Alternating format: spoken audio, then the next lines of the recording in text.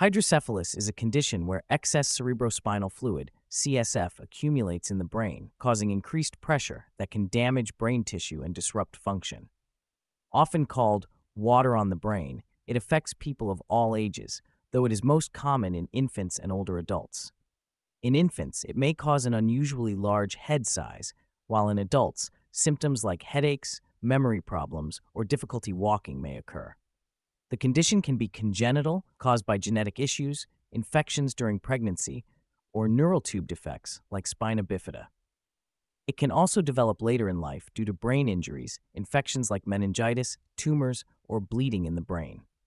A form called normal pressure hydrocephalus, NPH, is often mistaken for aging but is treatable. Prevention focuses on prenatal care, folic acid intake, preventing head injuries, and treating infections promptly. Treatment often involves surgery, such as inserting a ventriculoperitoneal (VP) shunt to drain fluid or performing an endoscopic third ventriculostomy (ETV) to improve CSF flow. Early detection and treatment can make a significant